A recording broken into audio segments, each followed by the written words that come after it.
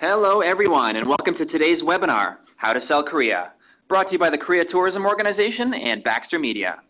I'm Dan McDonald from Baxter, and today is Tuesday, September 24th. Presenting for us today is Randy Snape, National Marketing Manager for the Korea Tourism Organization. Hi, Randy. How are you today? Good. How are you? I'm doing great, thanks. So just before we dive into it, I'd like to let all the viewers know that if you have any questions during this webinar, feel free to type them into the Q&A box, which is found in your Zoom toolbar, or the chat box, and those questions will be answered after the presentation has wrapped up. Also, if you have any problems hearing or seeing the presentation, just type a quick message into the chat box, and I'll do my best to assist you. Okay, Randy, since you're already sharing your screen, you can start whenever you're ready. Great. Well, I want to start by thanking everybody for joining us today. This is different than our typical type of webinar. Normally when we do a webinar, we're doing a destination training. So what that entails is where to go, where to stay, what to eat, what to do, etc. Now, I will include some of that for today's presentation, but one of the biggest things that's come up when we do presentations for agents for Korea, we get a lot of questions about how clients, or how to approach a client, or what type of packages they should be recommending, or how to upsell them on the destination. So we thought we'd change things for this particular webinar, and we'd do it more on how to sell the destination. So what type of approach to give. I mean, we all know that, and we're going to be honest when it comes to a tourism board, when the client comes forward and they say, you know, I want to go to Japan, they're not saying I want to go to Korea, or I want to go to Thailand, or I want to go to Vietnam. They already have their destination in mind, and typically that destination that they have in mind, it will be in Asia, if they're looking at Asia, of course, but they're not going to be saying, I want to go to Korea right away. So we're trying to show you on how to upsell Korea as a destination. We feel that that's really important. Not only is it more commission for you, but it will also give value added to the client. I mean, we all know that, and it's the same thing as a tourism board. We're fighting with online tour operators the same way that you are. We have difficulties with clients. They say, oh, I can just go and book this myself. I can do this myself. Well, we're going to show you in today's presentation why Korea, your clients need you, how you can give them that value added, and how you can continue to bring them back for not only Korea packages in the future, but additional packages as well, and just give them that little bit extra. Show them why an agent truly is needed for any type of travel. So we thought we'd start with our most common questions, and this is one that I get all the time. The first one is, how do I position Korea? And when we're talking about positioning, we're meaning in the stopover sense. So like I mentioned earlier, first time that a client comes to you, they'll come and sit down, they'll say, you know, I'm going to pretend I'm an agent here, and they're going to say, you know, Randy, I want to go to China. I really want to see the Great Wall, and I've got 10 days vacation. And usually when you do this type of thing, the client will ask something along the lines of, normally when the client asks something like, I want to go to Korea or I want to go to China, for example, to see the Great Wall of China, they're looking for a specific time frame. So they'll say they have 7 days, or they have a certain budget in mind. Now that budget always is a little bit flexible. We all know that. And the number of days that are out there also is something that's a little bit flexible. They say they've got 10 days, but maybe that package that you're promoting to them is 7. You haven't found a way to truly maximize the amount of vacation time that they actually have. So one of the things you can look at is accessibility. This is not just for Korea, but you can look at our direct flights with Korean Air and Air Canada, but also the other destinations within Asia that Korea can connect to. So if you look at our second slide here, you'll see all the different options for connecting flights in Korea. Now, personally, I know you're thinking, oh, come on, Australia, really? Yeah, actually, when I've done a number of my fam trips, I've seen a number of clients. I've met a number of people that are actually connecting in Seoul to go down to Sydney or Melbourne. It's just the connectivity for Air Canada to get into Seoul is the cheapest flight that was available for them. But some of the other options, of course, Beijing, you can see that it's just a 2-hour flight. Japan is also a great combination with Korea. So look at that stopover. Try and push them into doing an extra 3 days. Remember what I said, that package that you're going to book for them is 7 days in length. You just want to add 3 more days. They've already told you that they have 10 days. So what you want to do is add that second land portion to it. Combine it with the air. They're going to have to stop somewhere in Northeast Asia if they're looking at other destinations as well. So, for example, if they're going to Thailand, a lot of you out there have sold Thailand before, perhaps Malaysia or Singapore. There are no direct flights from Canada. So you need to be able to find something to combine it with. Korea is the perfect stopover for that. Typically, a stopover runs anywhere from 2 to 5 nights in length. But remember those tour operators, and I'll get to that a little bit later, who's selling Korea in Canada.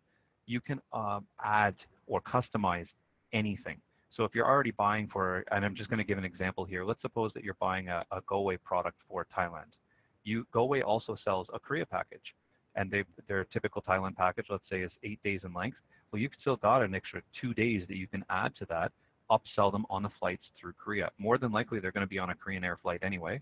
If they're connecting in Asia via a different carrier, more than likely it's going to be an Air Canada through Seoul as well. It's a very popular stopover hub. Just a quick fact check for everyone out there. We actually had around 194,000 Canadians that visited Korea last year. But from our estimation of all the people that we visited, that we approached us at travel shows, etc., very large number of those are coming from stopovers. They've done so on the way to another destination. And we know that that number is very small compared to perhaps some of the other destinations out there, but we are a growth destination. If you look at the Canadian arrivals to Korea in the last, let's say, 20, 25 years, there are very few years where we have had a negative growth year, and most of the time our growth is between 8 and 10%. A healthy growth, of course, being 5%, but we typically have very good years. We're expecting more than 200,000 Canadians to do the same thing again this year. Some of the other questions we get, if my client wants to go to China but is concerned about a visa, that's a big one. A lot of people that have sold China in the past, now you have to visit the consulate or visit the embassy yourselves to go and get a visa. Well, or again, combine them. First thing you want to do is tell them about Korea. When it comes to history, typically that's why they're visiting China. They want to experience the history. They want to see the Great Wall. They want to see UNESCO World Heritage Sites. Korea has all of those as well, but the most important thing to mention is visas. I will mention Americans in a minute, but for Canadian passport holders, there is no visa required for up to 180 days. This is a very common question that we get. Well, what's the visa process? There isn't one. As long as you can show that you have an outgoing ticket, so that means you're leaving the country within 180 days of entering, there's no visa required. It's granted at the airport. They don't even stamp your passport anymore. They put a little piece of paper in there stating this is your visa, this is how long it's valid for. There's no additional cost for it. This is just something you receive. For American passport holders, because there are some people out there that may sell to Americans as well, you're looking at a maximum of 3 months, so 90 days. So we actually have up to 6 months. It's the only country that Korea has an agreement with that allows up to 6 months in the country with no visa required. Another one we get is quite common. My client wants to go to UNESCO or to see UNESCO in China. How can I upsell them on that package? Well, remember what I said before, that 7-day package, that 8-day package. They already told you how many days. So that's a good leading question when your client first sits down. I want to go to China. Here's my budget. Well, you ask them, how many days do you have? Look at those smaller number of days for that destination. For example, let's suppose that at that $3,000 package for an 8-day tour of China, and they told you they have 12 days.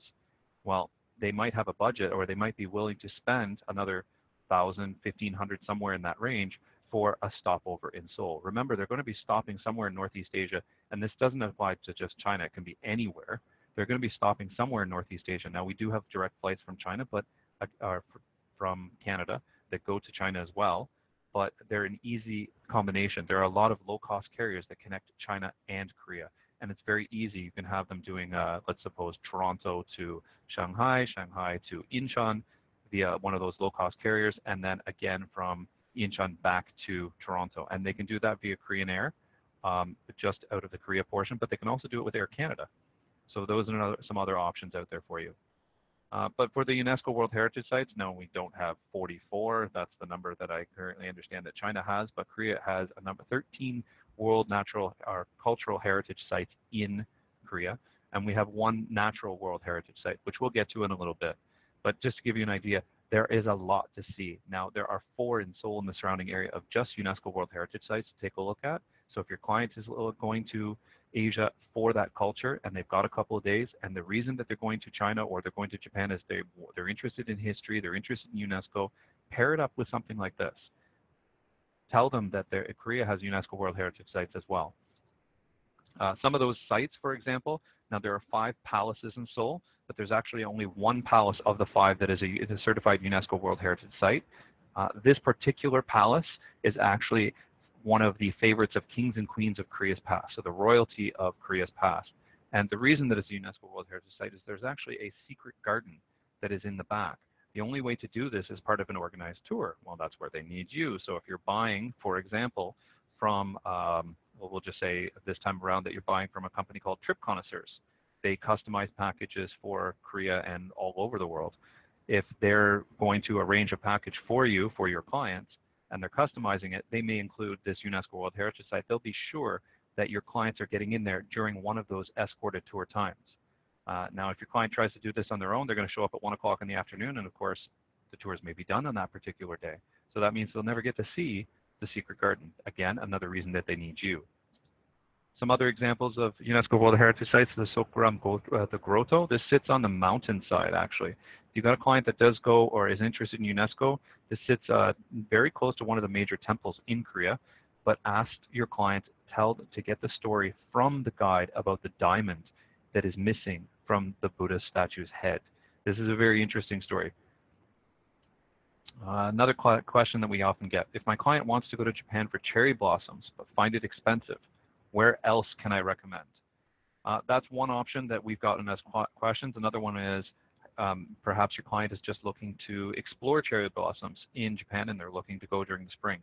Don't be afraid to combine it. They've already told you that they want to go for the cherry blossoms. There is more than just Japan that has cherry blossoms. Korea has a number of them as well. So giving you some examples of some of that scenery that you see in the background there. Very popular time of year for Koreans to travel, especially for foreigners or foreign tourists to visit Korea, is during the cherry blossom season. And combining Korea and Japan really helps with that. Remember that $3,000 package at that 10% commission, which is standard for most tour operators in Canada. Now, so let's suppose that's $300 in your pocket, but you've just sold them on an additional $1,500 stopover package. There's an additional $150 in your pocket just by recommending this one if they're sold on the idea. 4 seasons, we do have 4 very distinct seasons. So it's not just a matter of the cherry blossoms. That could be one thing that they're after. Korea has very much like many other Asian destinations, 4 very crisp and clean seasons. And what I mean by that is it's a typical 3 months. So you have a 3-month warm up to the summer. The summer is very hot and humid like much of Asia, and they have, of course, beach destinations within that. Then you get to the fall and you have that crisp, clean weather. You get a good, I want to say, month or so with the changing of the leaves towards the beginning to mid of the fall. And then, of course, your winters. And yes, there is snow when it comes to Korea. Of course, those who remember the 2018 Winter Olympics, they were held just east of Seoul. So, again, there's a lot of snow to be had in the eastern provinces. It's a great place for adventure. So for those who are interested in skiing, they want to try something new, they perhaps have been to somewhere in Asia, look at Korea. They have a number of ski resorts throughout the country. Just an example of some of those hills. And of course, one of my favorites, this actually is festivals. So some other festivals other than cherry blossoms that are out there, this is a ice fishing festival. But some other ones that are out there, you've got the Mud Festival. This is popular for the younger demographic. It's a very big party that lasts about 2 weeks. And everything is mud themed, mud baths, mud soaps, everything is mud surrounding. Another one is the Lantern Festival. For the Lantern Festival, this is one that you see outside of Seoul, in Seoul as well. It's a very popular one for international travelers to go and visit. This is held sometimes around the Buddha's birthday. And then the Ice Festival. So we have festivals, we have more than 200 different festivals that take place per year. That's a really important one. So regardless of the time of year that your clients are visiting, there is certainly a festival for them. Now, I'm going to warn you in advance, not all of them are as unique as the ones you see here. Some of them are very food-focused, like tofu. They have a tofu festival. So it all depends on the area that they're visiting as well. But there's a festival for just about anything and everything in Korea. Another one is your client is traveling to Vietnam and you've done your best to sell them on a stopover, but your client says no. They don't have the time, or perhaps they don't have a budget. Remember, there are no direct flights from Canada to Vietnam. So how are they going to get there? That's an important one. The free transit tour, the same thing. So take a look at the free transit tours that Incheon International Airport offers. This is a really important one. If your client has told you no on the stopover, you've already tried, they say no, that they can't afford it or they don't have the time, etc., then look at a free transit tour. They're bookable free of charge on Incheon International Airport's website. They vary in length from 1 to 6 hours. Now, typically when it comes to consumers, this is not something that Korea Tourism Organization in Canada that we advertise to the public. This is something that we give directly to agents. We think that this is important for you because you're giving that value added to the client. there's two reasons for that. One, you're giving the value out to the client. So let's suppose that you tried to sell them on the stopover. They say no, they don't have the time, they don't have the money, etc. So then you've told them about this, and it's just a second, a little technical difficulty. No worries. There we go. I think that's a little bit better. So the free transit tours, if you've tried to sell them on it, they've said no, that they're not able to upsell on that particular package, and they're not interested. So you've given them the free transit tour option. And because they're going to be stopping somewhere in Northeast Asia and they've already sold on, or you've tried to sell them on the Korea, well, you say, why don't we route you through Korea? Sometimes that actually might be cheaper for you, especially with Korean Air flights, or sometimes with connection with Air Canada and a different carrier. They're going to be spending some time in a layover. So it gives them a free transit tour. So everything from entertainment or a temple, they go and visit a temple just outside of Incheon, just outside of the airport. Some of them are 1 hour in length. They vary in length from 1 to 6 hours. But it gets them outside of the airport. It gets them to see a different destination. That's really important as well. But the most important thing is they didn't think of it on their own. They got to add a second destination, so they feel like they've seen a lot more during their trip. And the next time they're going to come back to you because you're the one that recommended it to them in the first place. And the best thing is, it didn't cost you anything to do it. All you had to do was mention it. It's easy for them to book, or you can do it for them on Incheon's airport's website. So very easy to do. The second reason that we think that free transit tours is really, really important is that it gives us the opportunity to show the client a new destination that they haven't visited before. So let's suppose that they go and do that 5-hour tour, or they go and do the 6-hour shopping tour, for example. They got to see downtown Seoul. They thought, wow, I really want to come back. And the next vacation they take, we're hoping that they're going to choose Korea. A lot of times that we've actually seen this bubble through, clients have decided that the next time that they visit Asia, they're going to combine Korea with that second destination, and they're going to book a stopover for this time. Now, again, who was the person that recommended that? That's you. So they're going to come back to you because you're the one that knows the destination. You know about the free transit tours. Very easy. Everything's on the website. Very easy to take a look at. My client has done much of Asia and isn't sure what makes Korea special. So this comes down to a matter of, I want to say, symbols of the country. So when most people, and I'm just going to give a quick quiz. I know it's very difficult for those out there to answer. I'm not going to ask you to answer in the chat or anything like that. But just when I say China, what's the first thing that comes to your mind? More than likely, in terms of destinations, you're thinking the Great Wall of China, right? Or when I say Japan, for example, what's the first thing that comes to mind when you visit Japan? Sushi, right? Or temples, or there's a lot that, or cherry blossom season for a lot of Canadians. Those are the things that come forward. So why Korea? What's different? What does Korea have? What makes it special? So that's an important one as well. And a lot of clients don't know much about the destination. This is really that undiscovered gem. Remember what I told you before? This is a growth destination. So there's a lot of opportunity there for you. First one is the DMZ. We always like to address the elephants in the room, our noisy northerly neighbors. This is one of the world's most dangerous borders. Now, you're probably thinking, why are you recommending this? Well, actually, it is probably one of the safest places to be because of the fact that there has never been an incident with a tourist when it comes to the DMZ. Never, not once in the number of years that they've been holding DMZ tours. It's also your client's unique look inside of North Korea. So if you see that building on the left, actually, that's one during the tour, the JSA tour, so the Joint Security Area. They actually take you into the room, and you'll pass a large boardroom-like table that has a number of microphones on it that sit in the middle of the table. So they wait till they get their group of 15 or 20 people in there. And they, of course, it's a smaller room, right? So they push everybody, and they get about, let's suppose there's 20 people in there, about 15 of them will be sitting on the other side of those microphones. And then the guide announced, congratulations, you are now in North Korea. There's no line on the floor or anything like that. This is where a lot of those negotiations or face-to-face meetings can take place. Of course, there is an MP standing on the door on the north side so that nobody from the south tries to escape to the north or vice versa. But it's an interesting way to go and look at the DMZ. For those who aren't familiar with the Korean War, this is just in a brief nutshell what happened. So at the end of the 1945, the end of the Second World War, Korea was divided into two. How that was done is they said, well, Japan had surrendered. At that time, Japan was a colony of, Korea was a colony of Japan. So Japan had surrendered. in which case Russia or the USSR took the north and the United States took the south. And they decided, okay, we're going to hold elections, et cetera, et cetera. Well, that didn't last long. Everybody knows what happened in 1950, and that war lasted for 3 years. Remember that they divided in 1945 across that 38th parallel. This is after 3 years of war. There's the 38th parallel, you see, and there's a number of tunnels that are marked there as well. We'll get to that in a second. But they actually divided it across that line, and after 3 years of war, it's pretty much at the same place. There wasn't a clear winner between the North and the South. Millions dead. It's truly a sad war. But this is another thing that really sets Korea apart. It is the only divided country on Earth. There is no other divided country out there.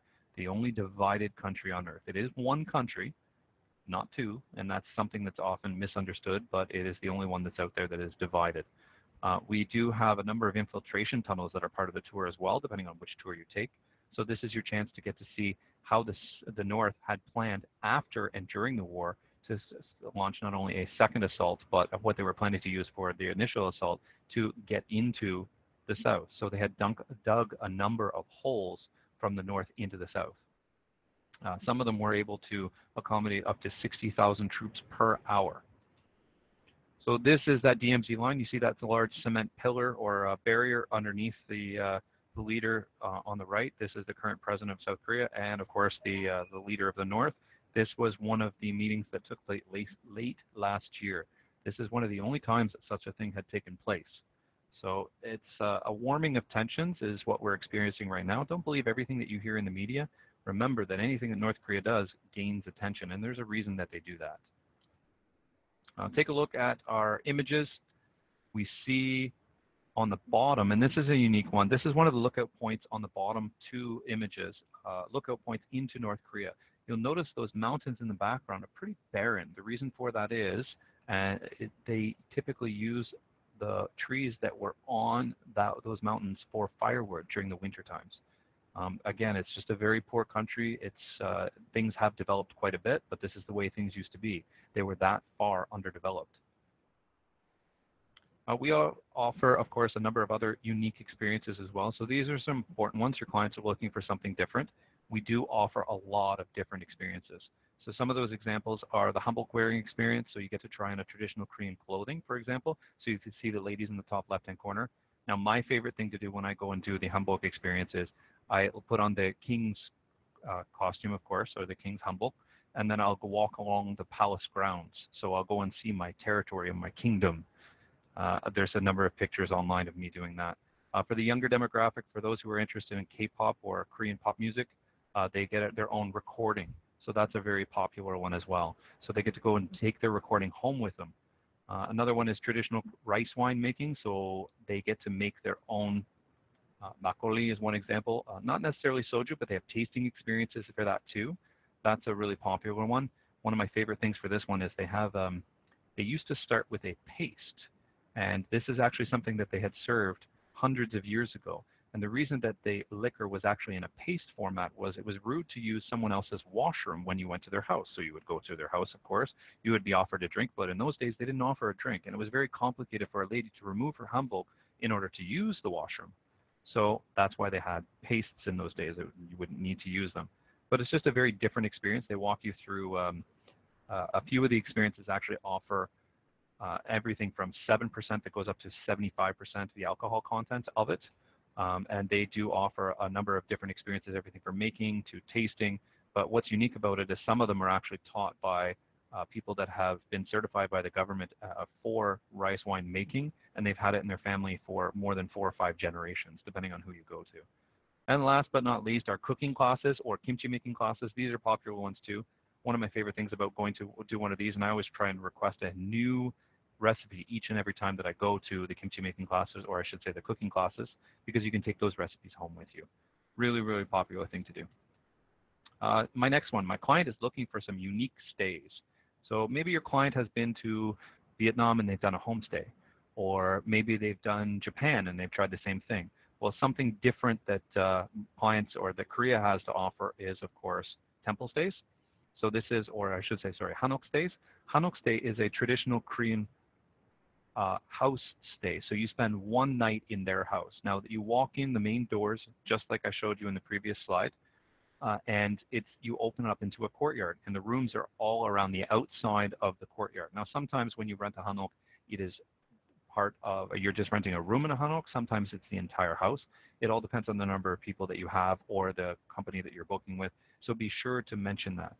They do sleep on the floor, so you see in the bottom right-hand corner, but it's a very thick mattress that they use. They call it a yo. It's almost like a super thick comforter, and sometimes they'll even put down 2 of them, depending on how comfortable or uncomfortable you might be.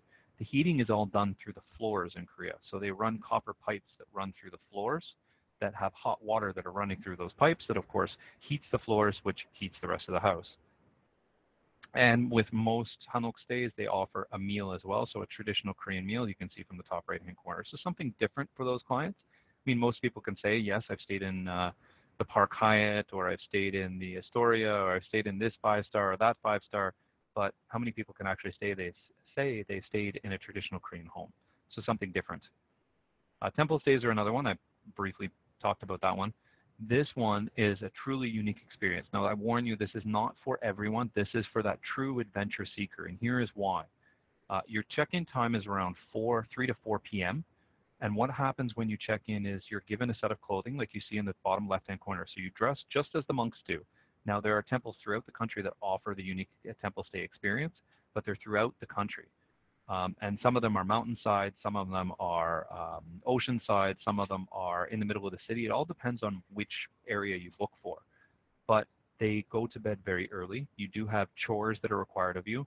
When it comes to the food, you are expected to finish every last grain of rice. They don't waste anything. Remember the Buddhist concept of emptiness is fulfillness, right? So that's why they even take water, they'll put it in the rice bowl to rinse out all those little last grains of rice to make sure you clean it right out. 100% vegetarian, of course, but why that a lot of people have, I shouldn't say it's not for everyone, is probably the best way to describe this, is when you wake up in the morning and you are sleeping on the floor on a very thin yo, but it is heated, don't worry, the floors are still heated, you're up at 4 o'clock in the morning. The reason you're up at 4 o'clock in the morning is they want you to be able to truly experience the Korean Buddhist lifestyle. So they're up at 4 o'clock in the morning and they do 108 bows. Again, very difficult for some people to be able to get up and do that, but it's a unique stay. It's something different. There are only a few tour operators in Canada that do offer this, but they're very popular items. Just remember that when you're recommending this for the client, do let them know that they are sleeping on the floor. They do have to wear that traditional Korean clothes or the traditional Korean monk garb, as well as they do have to do those 108 bows. Now, there, of course, there is some understanding, if you can't go through with it on your own, but it's a very unique stay, something different. This one we've been getting a little bit more recent. My client wants to go to Japan, China for the Olympics. With the Olympics up and coming, people are starting to plan 2020 and beyond. So we talked about combining the 2 destinations. Remember how close the 2 destinations are. First one, Japan. 2.5-hour flight is your max to just about anywhere in Japan. About a 2-hour to 3.5-hour flight going to China.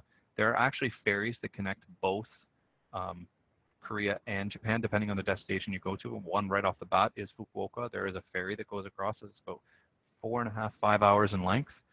But it's very easy to combine the 2 destinations. Very easy on that upsell. If you do have a client that is looking for something like that, reach out to some of those tour operators or myself. I'd be happy to help with planning that itinerary for you. Makes it a little bit easier. What are some of the recommended places for my clients to go in Korea?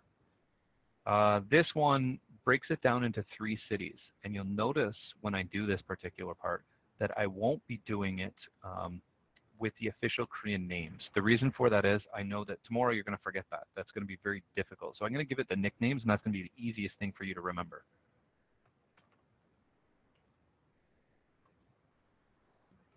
So we're going to start with first a map of Korea, so you can take a look at all the different things or the different cities within the country and some of the things that they're famous for. If you were to move from, for example, Incheon in the top left-hand corner to go all the way down to the bottom left or the bottom right-hand corner, Busan. So you're starting in the top left, going to the bottom right. It's a very small country. You're only looking at about 5.5 hours in length. So it's really not long or not hard to get there. One of the most popular ways to do so is, of course, via the KTX, but there are buses that run as well. The KTX cuts that travel time down to just over 2 hours in length. If you're looking at Seoul, this is a big hint. Makes it easy for booking. When you're looking at hotels, make sure that you're booking north of the Han River, especially for clients that are looking for something to be able to go out and do at night on their own.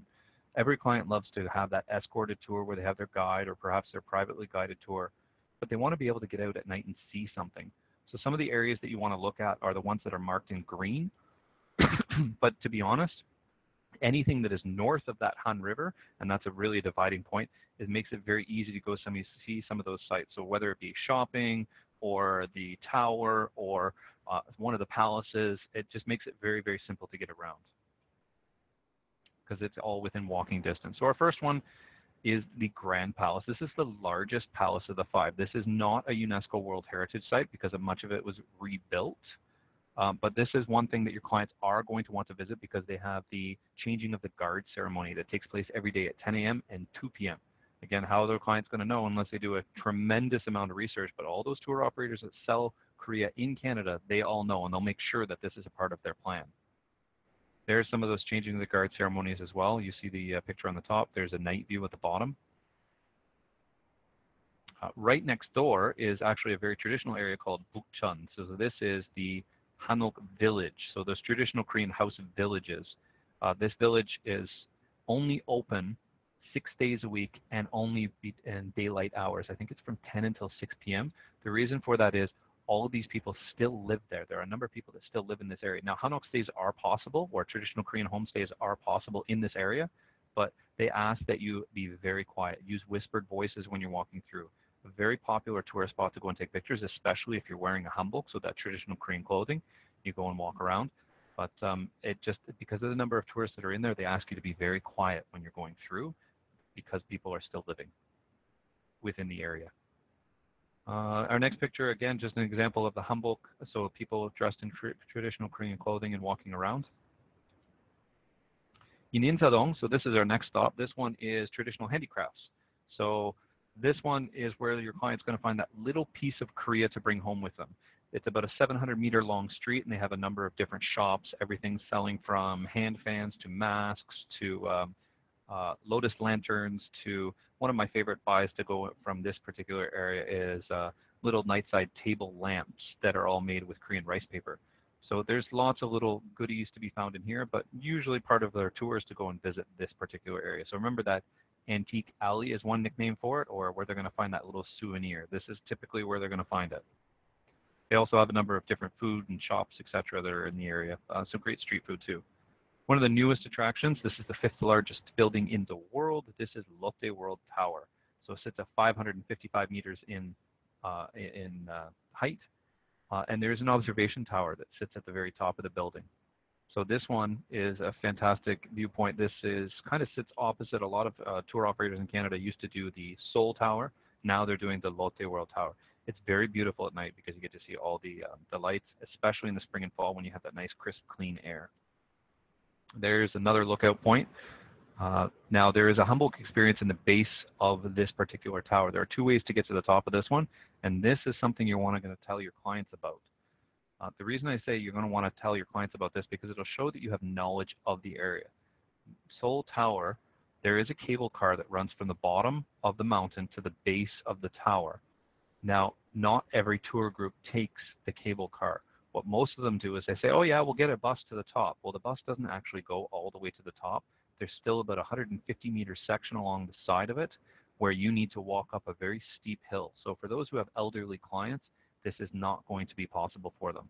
So make sure that you mention this to them. Oh, well, do you want to walk up the mountain? There's about a 150-meter section or so. It's a steep hill.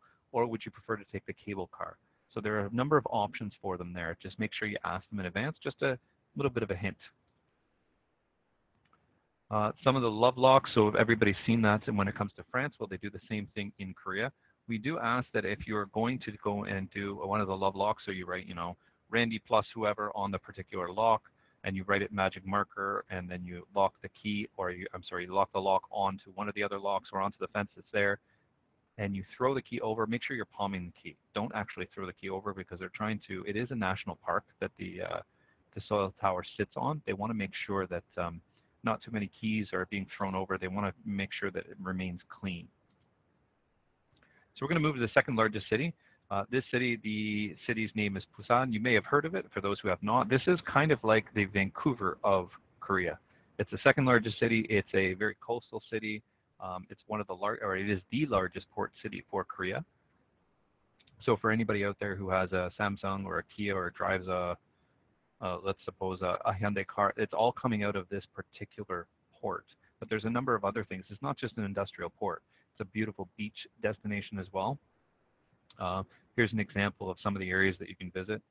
A lot of little coffee shops in here. There's also a lot of little, not just coffee shops, but antique or souvenir shops that are in the area. Just a beautiful collage of colors. There is a Buddhist temple that sits seaside, one of the only ones in Korea here. And of course, the seafood market. This is a really popular one as well. This seafood market is about 800 meters in length, and this is what you see on the left and the right side, but on the right side there's actually a number of buildings, and on the second floor of most of those buildings it's an all-you-can-eat seafood restaurant. So the different types of seafood you can see from here. Little bit of everything. Now I hope everybody's had lunch for our next slide. The reason for that is this is one of the most recommended foods to be tried by international tourists on a recent survey that was taken last year. So remember, this is international tourists that I recommend. This is a must-try food. So here we go. This is live squid. I've tried it myself. Very, very good. I really enjoyed it.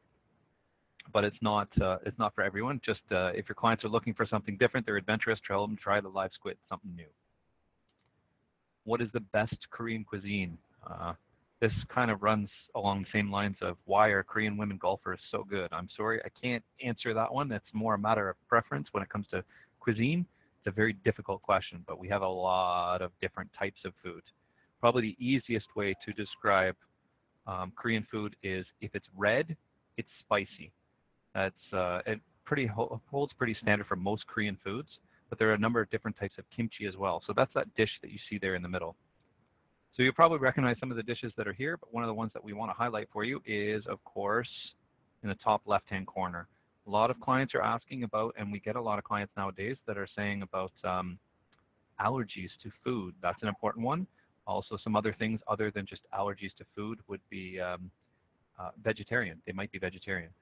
So one of the things that you can do upon arrival at the airport, they're going to be greeted by their guide, of course, because you're going to be booking something for them. Just make sure that they write down on the back of a business card, for example, that they are what they're allergic to, or that they are vegetarian. And each restaurant will be sure to recommend a few dishes that they would be able to serve that would be within your client's palate.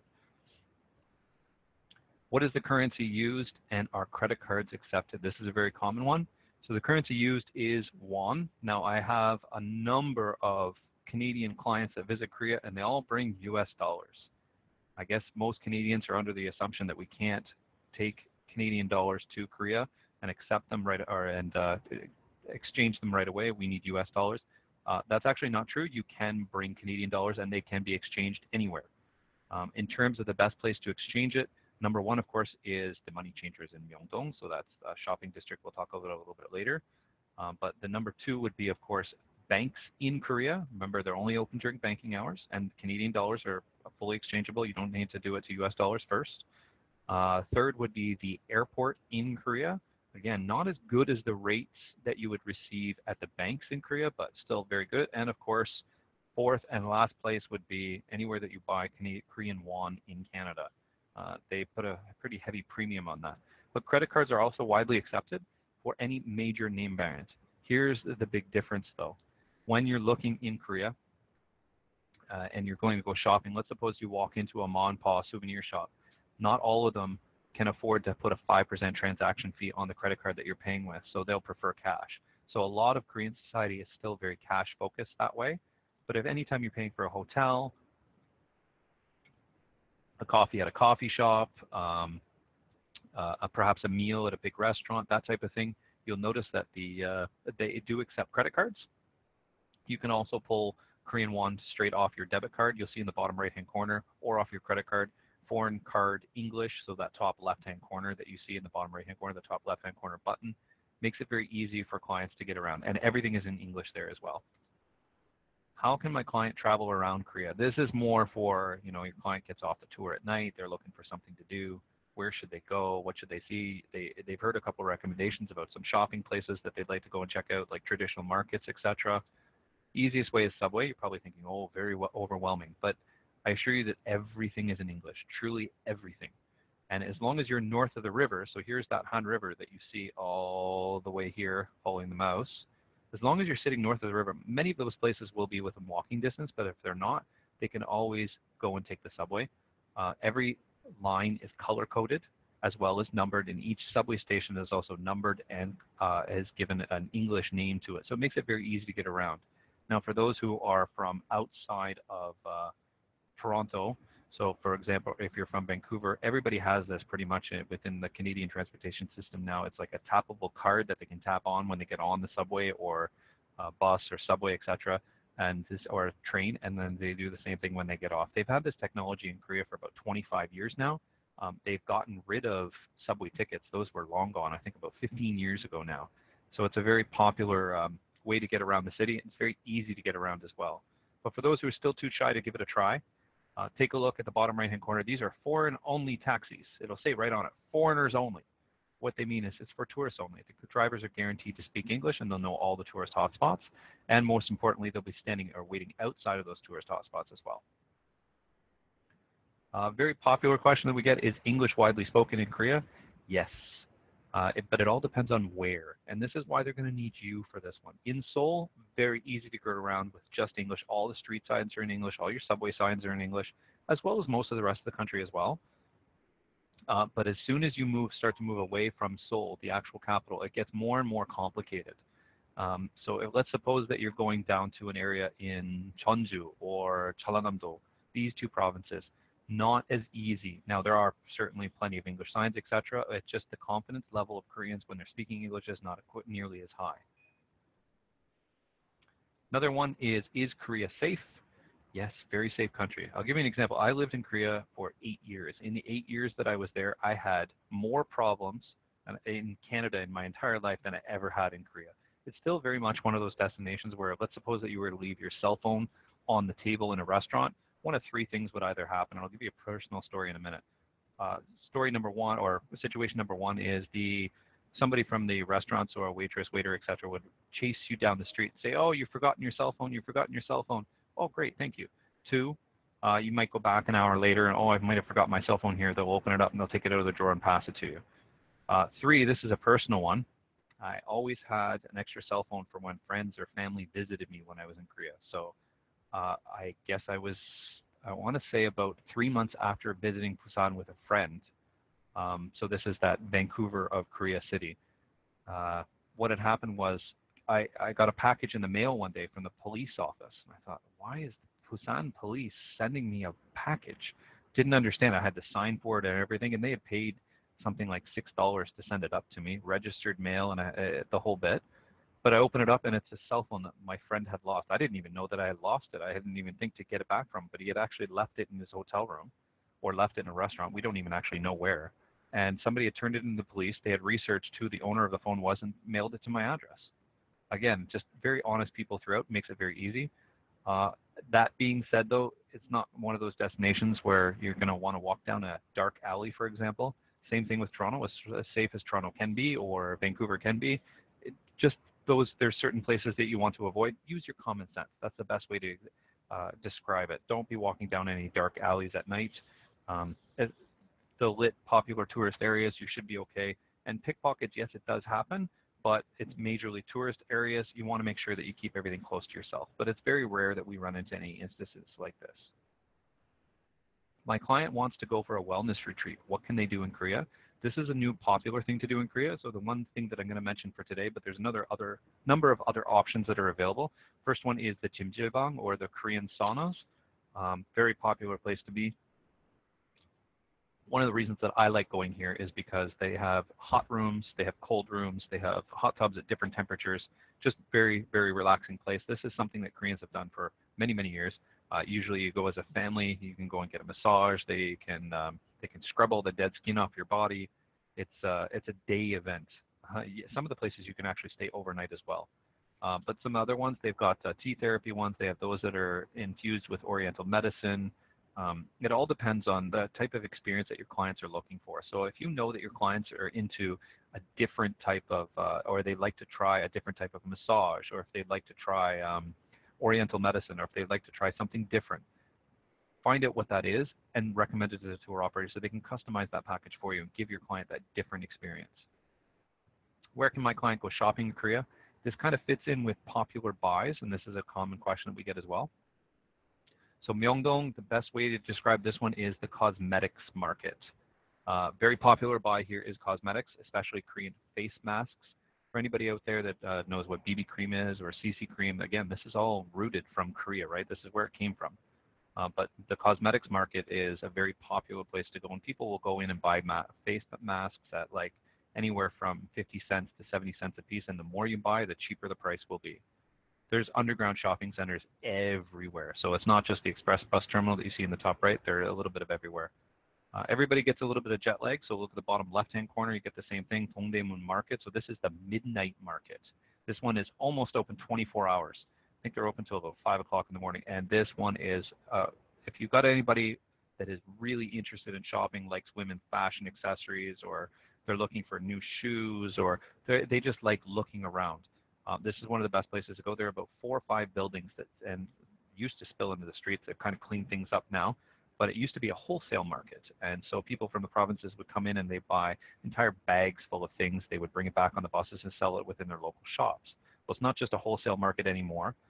These particular areas, each floor is dedicated, or for these buildings, each floor is dedicated to a different type. So everything from shoes to women's earrings to necklaces to, so fashion accessories might be 2 floors. Women's fashion in general might be another 3 floors, so just clothing. Men usually get 1 floor just for shoes. They've got, again, there's so much of it to be had. And these are your up-and-coming designers typically that are having shops within these particular areas.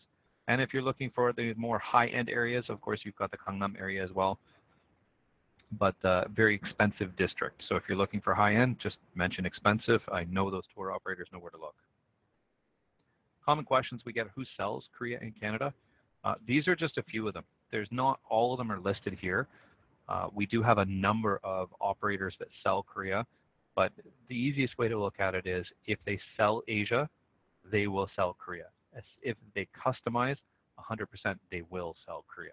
So there are a number of operators up here that offer group packages, offer stopover packages, offer combination packages. That's a popular one too. So for example, Japan and Korea combined, China and Korea combined.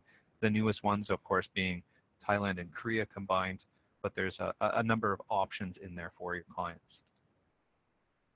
So how to sell Korea? Most importantly, why Korea? Why should you be looking at it? It's the add-ons, the value added for the client. You're giving them something that they didn't think about. They came to you and they said they wanted to buy a Vietnam package.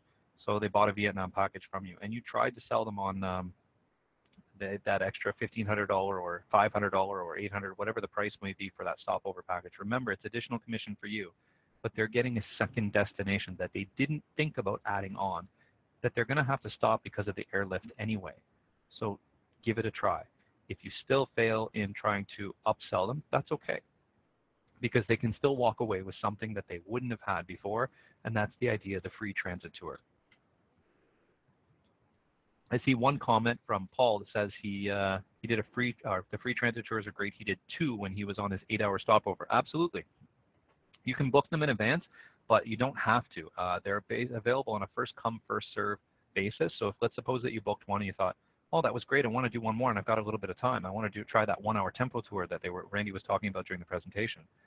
Again, just go and make sure that you're hanging out near their free transit tours desk. Tell them that you're interested in adding yourself on. About 20 minutes before departure, they'll come to you and they'll say, okay, we've got room on this particular one. It's not a full group. Come and join us on the bus. But give them the option of the free transit tour. It works for you because they'll come back to you later. It's an idea that they hadn't had themselves. But it also works for us because the next time that they're considering a destination, they say, oh, we had a great time on the transit tour. I'd really like to see what else Seoul has to offer, or perhaps a second city, or Korea in general. And they'll come back to you for that. Some of those areas that you can combine with, remember, there's just so many areas in Asia that you can combine Korea with. is not just restricted to Japan and China. So that about covers today's presentation. For anybody who has any questions, you can certainly put them down the bottom in the Zoom webinar. I think we've got David still on the line. David, you there? Oh, hey there. That was great, Randy. Thanks so much. No, thank you. So, of course, we'll open it up now to anyone that might have questions based on that. And once again, everyone, you can submit them to either the chat box or the Q&A box, and I can read them out to Randy. And the first one that's been submitted is a question from Ruth, who asked, are there any temple stays in Seoul? That's a very good question. Yes, there are. It depends on the tour operator that you're using, of course, but yes, there are. Let me just go back to the slide of all our tour operators that's up here. Great. The temple stay experience, if I'm not mistaken, it is one that sits it's in the Gwanghwamun area. So it sits backing onto a hotel that is called Shilla Stay. It's a very new area, but the temple, of course, is not so new. It's pretty old, but it's a beautiful, beautiful area to go and visit. And there is stuff that you can go and see outside, but there are one temple stay of the two temples that are in Seoul does offer the overnight stay. If your clients, and this is another thing to mention, if your clients are afraid to try that overnight stay, there is an experience program that they offer for a 3-hour stay. So they get to go and do a small craft in the temple, and then usually they get some group on one time with a monk, and they get to ask questions like, how do you live, and how often do you meditate, and questions like that. And then if you do request it, they will offer to teach you how to meditate as well. Amazing, thank you. And Randy, the next submission wasn't a question, but it was a comment from Nadia, who said, thank you for the great presentation. I appreciated the overview of the history and culture, and I'm so ready to experience Korea for myself. This webinar was one of the best ones I've watched recently, so thank you again. No, thanks, thank Nadia. You, Nadia. Much appreciated. Thank you very much, Nadia. And again, if anyone's having trouble finding the Q&A box, it's just found in the black Zoom toolbar with the white icons. Just click on the Q&A icon there. And one has been submitted from Melissa, who asked, what choices can the clients use to reach out to their hotels? What choices? Can you repeat the question? Sorry. Yeah, let's see. What choices can the clients use to reach their hotels? Or maybe she meant reach out to their hotels? I'm not sure. Oh, for transportation. Transportation, right. Okay. So that's a great question. I'm glad that you asked. So if your client is booking through any of the tour operators that you see on the screen that I had brought up before, that shows all the tour operators in Canada that sell Korea, more than likely your airport transfer is included. So your clients wouldn't need to worry about that. However, some clients like to find their own way for the first half, and then the second half, you book them as part of a package through one of these tour operators, and that's fine too. There are a number of different ways to get downtown. The easiest one by far is Korean Air offers the Cal Limousine service. So if you look at the Cal Limousine service website, just Google search Cal Limousine, it comes up with a number of different hotels, and there is a fairly large list. I think it's only about 14,000 won, which runs to about, let's say, $16, $17 Canadian or so. And it'll take them directly to their hotel. It drops them right out the front. And they do everything from 3 to 4 to 5-star hotels.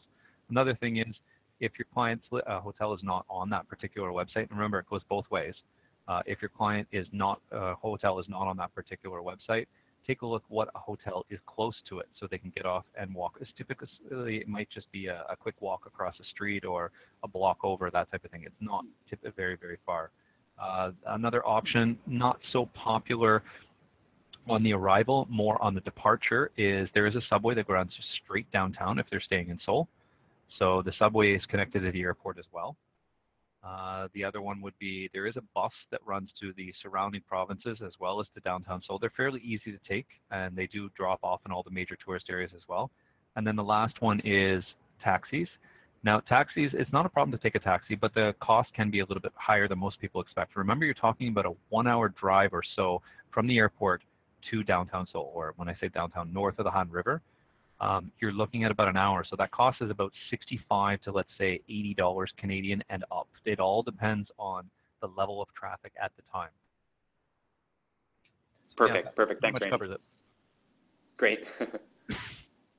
And the next question here is, are there any good hiking options outside of Seoul? Wow, variety of questions today. That's great. Outside of Seoul, there are a lot. I'm going to go with what I say is the most extreme because I'm not a hiker. There are overnight hiking trails that go through Sorak Mountain, so one of the mountains on the east area, just east of Seoul. Overnight, so when I say overnight, it's a 1 night, 2 day program, and I think you hike for I want to say a couple hours, and then you have to bring your own food with you. There's no food that can be purchased at that particular rest stop, but it's a rest stop where you sleep overnight. Very popular with Korean hikers, and hiking in Korea is very, very, very popular. And when I say very popular, I'm not over exaggerating by any means. They do have the full gear. So everything from the hiking poles to the North Face jackets and the pants and everything. A very, very popular thing for Koreans to do. But they'll hike up the mountain with their food for that particular night. They'll have Korean barbecue, and they're very friendly people. So you learn a little bit about the hiking culture, especially once they have a little bit of soju. That's a very popular thing. You know, you've had a big day of hiking, and you get to the top of the mountain, and you're spending your night, and you're not quite at the very top, but you get the idea. And they'll open a bottle of soju and they'll share it with the group. And they're always hiking in groups. Nobody ever hikes alone. Same thing, you never drink alone too, so you drink in a group. And so it's a great way to meet some new friends and learn a little bit about the hiking culture of Korea. But for those who don't want to do the overnight, there are a number of mountains. I think it's about 70% mountains, the whole country. One of the more popular ones sits on the subway line, but it's only about a 3.5 to 4 hour hike to the top. But there are a lot of hiking options all around Seoul and the surrounding area. It just depends on how much time they really want to go for.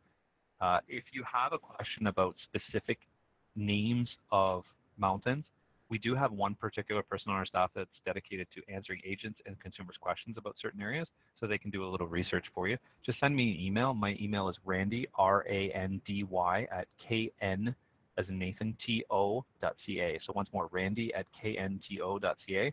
We'd be happy to look them up for you and send you some responses you can recommend to your clients for hiking as well. Amazing. Thanks, Randy. That's great. And the last question submitted here was from John, who had a very interesting question. He asks, are there any options for visiting North Korea while in South Korea? Very good question. We run into that quite a bit, but unfortunately, no.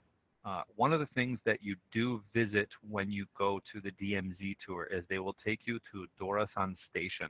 This particular station is the last station on the subway/train line that goes from the South Korea to the north. And when you get to that station as part of your tour, they show you all the immigration checkpoint that's set up, all the X-ray machines that are all ready to go for baggage, etc. It looks like a mini airport built inside of a train station. And it shows that the South is ready. So if tomorrow, for example, that the train line were to open between the two countries, everybody would be ready to accept those particular tours coming from the South and coming from the North, and of course those going to from the South to the North as well. But that's the only connection that is built and ready between the two countries, or I should say the divided country, but nothing is available across just yet.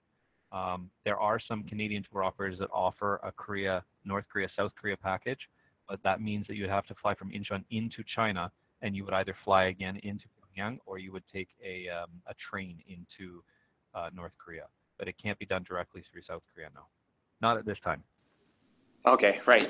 Very good to know. Thanks. And Louise says, great webinar. Thank you, Randy. Thank you very much, Louise. And Randy, do you have time to answer one more question before we wrap up? Sure. Oh, great. Okay, so this submission is also from John. He asks, is it possible to rent a car to tour Korea? Would it be possible to obtain accommodations on the way? And are there bilingual signs everywhere? Okay, variety of questions there. So I'll start with the first one. You need an international driver's license, of course. The rules of driving in Korea are exactly the same as here. Yes, you can rent a car in the airport. So in Incheon Airport or upon arrival, you can rent them. They do have English navigation systems as well, so make sure that you request one of those. But it'll make it easier. Let's be honest, it's a navigation. Even if you get a Korean one that says turn right, there'll be an arrow on the little navigation that shows pointing right in so many meters, and they're very exact. They even tell you where all the speed cameras are, which is quite nice. But it makes it very easy to get around. When it comes to your bilingual signage, yes, every road sign is listed in English and Korean. And this is where a lot of people may misunderstand. When I say every road sign is translated, it'll say something along the name in Korean, and it'll literally translate it into English. So let's suppose, I'll give an example of, I'll just make up a name of a road called Gyeongbok Palace Road, or Gyeongbokgung Gil. They would actually write Gyeongbokgung Gil in English. So they would write GYEONGBOKGUNGGIL. That's how they would actually write it on the signage. Oh, wow. So it doesn't make it very easy to get around that way, but they have gone to a North American style address system. So it's given a street name and an address. So as long as you type that into your navigation system, you will be able to find yourself anywhere in the country very easily. As the last part of the question was hotel reservations. Yeah, most hotels have availability at any time of year. I would say, especially outside of Seoul, in Seoul can be a little bit sticky, of course, because there's a lot of international tourism, and of course, Busan can be a little bit difficult too. But any of the other smaller areas, it's not a problem. One thing that they want to watch out for, though, is booking on the day of. Finding that, let's suppose that you pull into a city and you want to find a hotel at the very last minute. They may find that the rates have gone up slightly because of the fact that they've done it last minute, or they may find it a little bit difficult to find that particular hotel because it sits in the province or in one of the provinces. Remember that when you're in very small communities, there may be only one hotel for the entire area. It's kind of like visiting Nipissing area. There aren't that many hotels in the Nipissing area, right? So it really depends on where they're going, but yes, it can be done. It's just a matter of pricing and whether they're willing to pay that a little premium, and the premium doesn't always cost out that much more. Sometimes it's only a 10 to 20% range. Excellent. Well, I do believe that's it for the questions. There are none submitted here, so that wraps up all of them. Thanks so much, Randy. Thanks very much. I appreciate everybody's time. So I'd definitely like to thank everybody that tuned in the webinar today. Thank you all so much for taking time out of your day. And Randy, thank you so much for your fantastic presentation. That was very informative, and it was great having you. It was great being here. Thanks very much, everyone. Okay, take care, everyone. Bye, Randy. Take care. Bye. Oh, and once again, to everyone that might have signed in late, the recording of this webinar will be made available on the Baxter Media YouTube channel tomorrow afternoon. So if you search for Baxter Media on YouTube, our YouTube channel is very easy to find, and that's where our webinars are archived. So thanks so much, everyone. Bye-bye.